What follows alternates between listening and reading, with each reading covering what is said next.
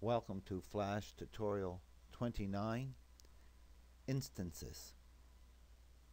An instance is a copy of a symbol, either it be like a movie clip or a button. So we'll start with an FLA. I have a new FLA opened here. I'm going to keep my stroke black and pick up a rid for my fill. Pick up my rectangle tool and I'm going to draw a rectangle.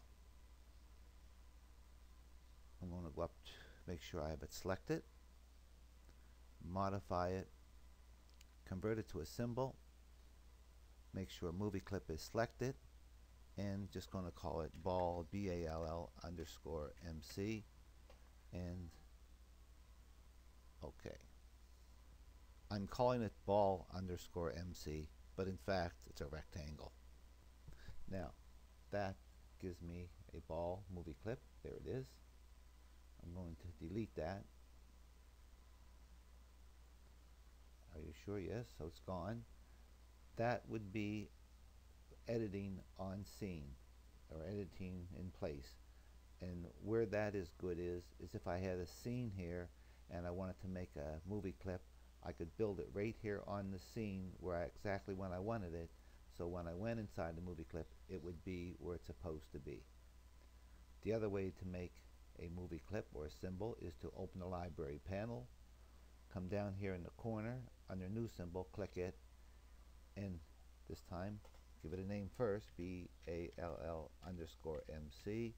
Movie clip is selected, but now you can see I do have something called ball movie clip, but there's nothing in it. We're inside of the ball movie clip.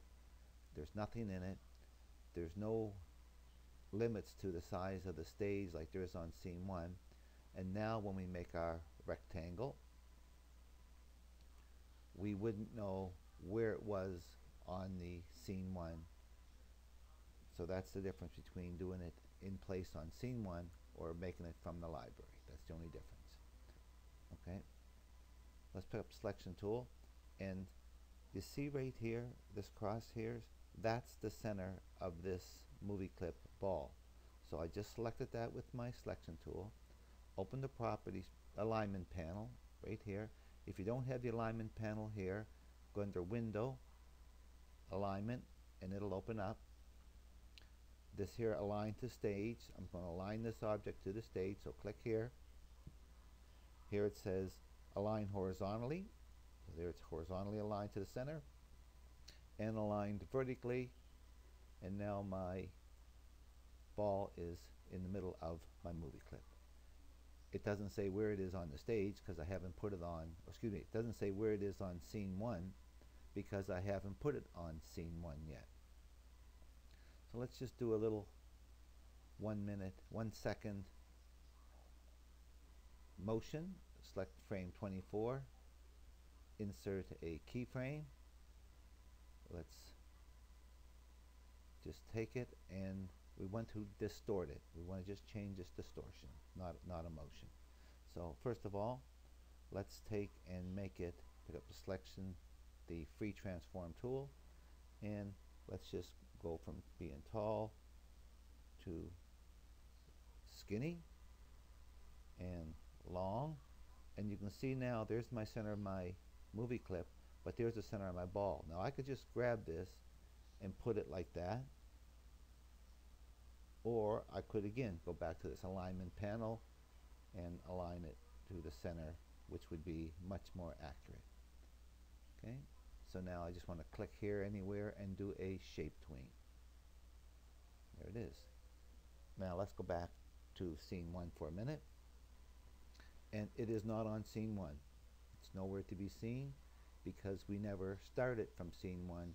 We started from the library. So now there is the ball movie clip. It's never in itself used. You use what's called instances of it. So if I click on it, drag it onto the stage now, there it is, and if I highlight it, my selection tool, open the properties panel, and see it has no name, but if I was writing code I would give it a name, it's a movie clip, and it's an instance of that ball movie clip, which is always going to be in here, sitting in here. So now if we test this movie clip, we test this movie, we'll see this morphing. Okay. Now let's go back to that library panel. Let's open it up, and let's going to close that. Open the library panel up. Let's bring in one more, two more, three more, four more. We could bring in as many as we wanted, and each of these, if you're writing code, would be given its own instance name. If I tested this, I have 5 movie clips. They're all doing exactly the same thing, and none of them are any different. If I highlight this one, the properties panels would be exactly the same. If I highlight this one, the only time they would change and be different is if I give them an instance name. They would be definitely have a different name to write code on, or if I physically change something in them here, then they would be individually different. So let's just take this one. While it's clicked, open the panel, and let's see if we can find color effects. See color effects, and I want to change the alpha on this one, and right now it's 0 alpha, so let's go from 0. Let's leave it at 0. If not, move it to 0. Okay, that's that one. Let's highlight this one. See, it's gone, but it's really there. Let's do this one. Let's take the what's called the tint, and let's make the tint all more blue than anything else, so that one's going to be blue when it starts.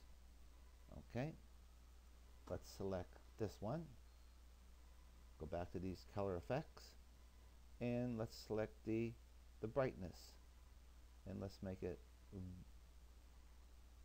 less bright. It's called less bright. And this last one, let's change this one's size, make it bigger, and let's do that with it, and there. So now we see we can change all those things, and the library has only one symbol in it, and the fact that I have 5 has not made this FLA much bigger. As a matter of fact, you wouldn't even notice the difference. So now let's see what this looks like when I test it out. That's the original one,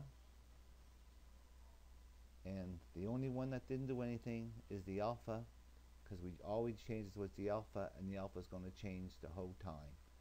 So let's go back to here. Let's select this one. There it is there.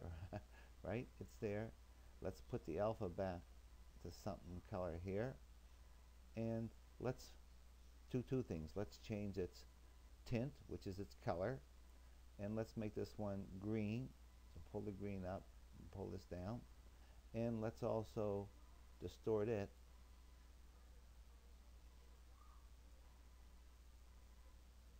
in some manner.